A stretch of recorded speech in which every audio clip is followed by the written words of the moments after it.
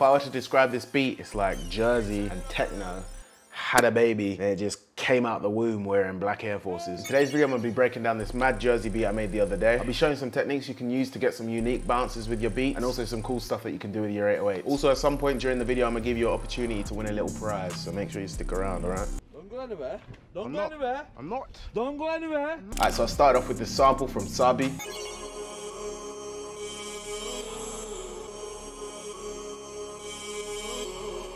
Ugh. Now I wanted this beat to have quite a unique bounce, so I grabbed 2 different counter snares and I laid down this pattern.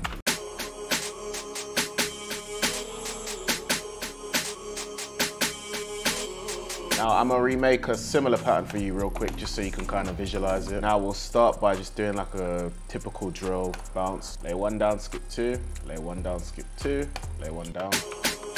Now, what we're gonna do now is grab this middle one. I'm gonna hold Alt and just roll the mouse wheel down just so we can play with the velocity. Now, we're gonna go into the second counter snare that we laid down. We're just gonna try and add some more notes to kind of complement the bop a bit.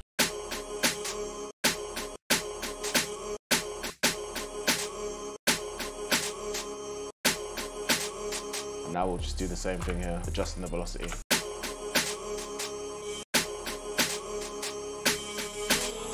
Next, I grabbed this little click perk. Wouldn't be a Jersey beat without one, and I just laid down some notes here.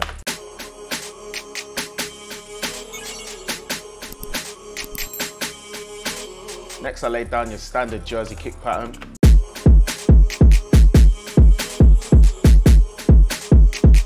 you want to know how to lay that down, let me redo it for you real quick. Lay a note down here, lay a note down here, lay down here. Let me skip 2, lay 1 down here. We just copy that over. But we dropped it down to A sharp. Next, I grabbed this 808. And I got this from a free super trap drum kit that I found on YouTube. Here's the title of it. I can't remember the name of the dude that made it, but just search this and you'll probably find it. And I just copied and pasted that exact same kick pattern into the 808. But I made sure for the last 3 notes, I upped it a semitone to make it sound a bit more evil.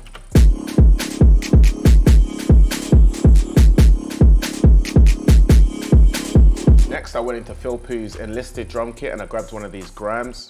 Ugh. So I laid down 4 notes at the end of each 4 bar, and this is what it sounded like raw.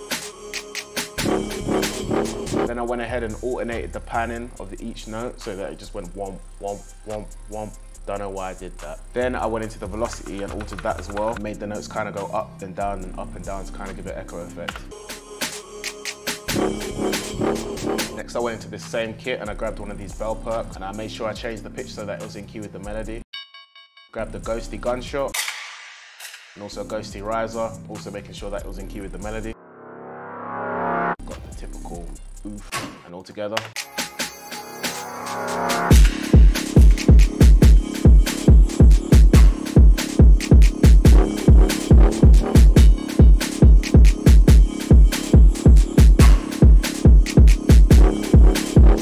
So, competition time. How's a $50 Amazon gift card sound, my guy?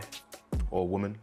Who the fuck am I kidding? Girls even watching this shit. Now the rules are simple as fuck. Screenshot this video and upload it to your story on IG, making sure that you add a little link to this video on there too. Also make sure that you tag me so that I can see it. I'll be choosing 1 person at random and I'll be picking the winner 48 hours from now. Good luck. For the next part of the beat, I added like a little evil laugh. And I had a little break in the beat, so it's just the melody with the laugh, and then it kind of goes into the next part of the beat. I applied some sound shifter to my melody, and I just pitched it up 12 semitones, but then I automated it so it kind of blended into it.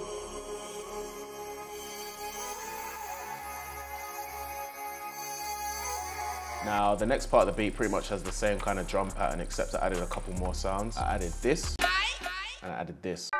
But I made sure it was in key with the melody. Also for the bells, for this part of the beat, I applied some halftime to it. So it went from this to this.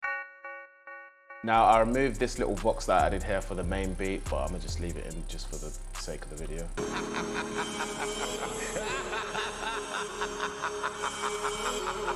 More. Need more souls.